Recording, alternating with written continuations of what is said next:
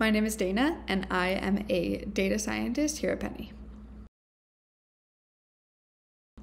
My journey at Penny started fresh out of university with no real work experience in tech.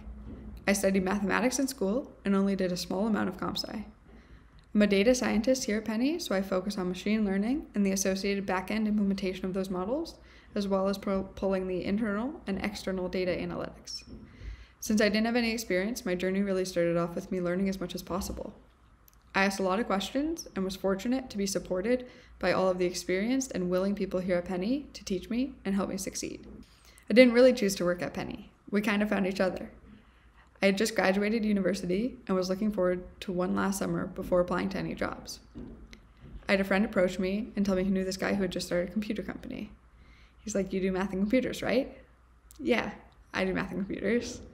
So I met with this friend who happens to be the CTO of Penny, and they offered me a job. Now at this point, I'm still really wanting to have a fun summer, but I didn't want to pass up on this opportunity. We came to a compromise with a little bit less commitment for me while still getting a feel for the work. 4 months later, at the end of the summer, I was hired full-time. In the end, I chose to work at Penny because of the people. After graduating, I had no intention of working in tech. I said yes to this opportunity because I felt like it was too good to pass up for my emerging career. I'm still here today, not only for the work, which I find satisfaction in, but for the people and the culture. I've been allowed to explore and develop my role as I wanted, and I was given more responsibility than a lot of other entry-level jobs. More than that, my mentors have taught me so much about what it means to run a startup, about company transparency, to value your employees not only as people, but for the big and small ideas and the impact that anyone can have in any department. When I speak to new hires, they always rave about the culture and how amazing it is compared to their employment history. I feel privileged that this is my first experience at a real job, and I know I don't have to be at another company to know how good I have it here at Penny. My favorite project to date was probably my first project here at Penny.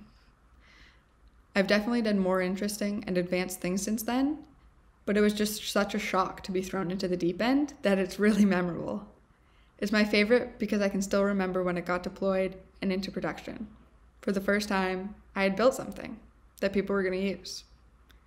It was my first time not only coding, but working with machine learning.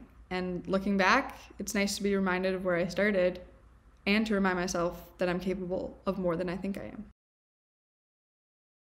My favorite part about software development is the investigation. I like looking for patterns, looking for one pattern and finding another, and coming up with a mathematical model for the perceived randomness.